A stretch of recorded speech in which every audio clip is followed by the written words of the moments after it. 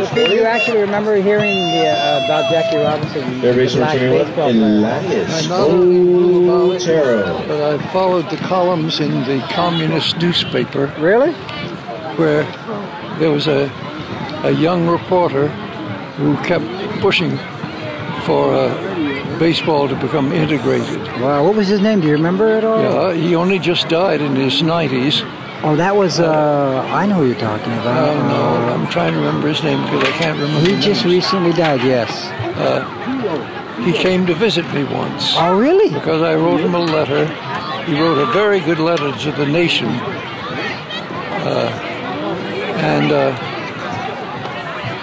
As a result of my writing, and then I wrote to a friend of mine, and he wrote a biography of him. Just about within the last 5 or 10 years. Wow, that's amazing. Les was his first right. Les.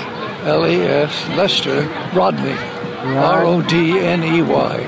Wow. His father was a Republican businessman who lost every penny he had in the crash of '29.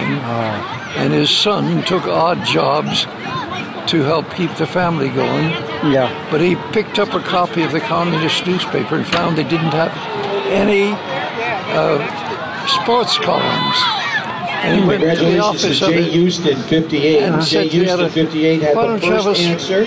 sports column? He said, oh, that's emails. just, Thank you very much for playing. that's just Jay Houston, 58, come to distract the masses from their job of revolution. 45 was Kevin Brown. He was a catcher here with the Renegades. He was the first Renegades Romans player ever to show make the bread major and leagues. circuses. Wow. Give the proletariat their bread and circuses, and they won't think of revolution. Wow. And Lester Rodney said, no, baseball is more than that. It's drama. And working people look at it. If you want to reach working people, they said, well, if you want to be our sports columnist, you do.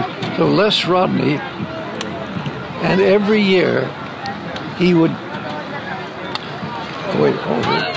Okay. Oh, wow. I got it. Measure to get more baseball here at the bench this year. Les Rodney, On Thursday, the winner of the World Series would be challenged to a game by the pitcher of the Negro Leagues named Satchel Paige. When Sat Paige would always, every year, would challenge the winner of the World Series to a game, and they just ignore it because they know he'd win. He was the greatest pitcher in America, and he was just in the Negro Leagues. Wow. And it finally got to be a scandal because Les Rodney kept writing about it.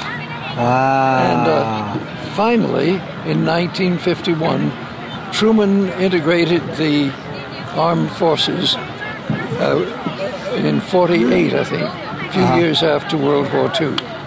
Wow. Huh. Wow. Well, I guess Seeger, program check, page 47. Time for another look at signature. I think this might be the fastest game they've ever played in history. Well, 3 innings and it's an hour. Up and down the Hudson River.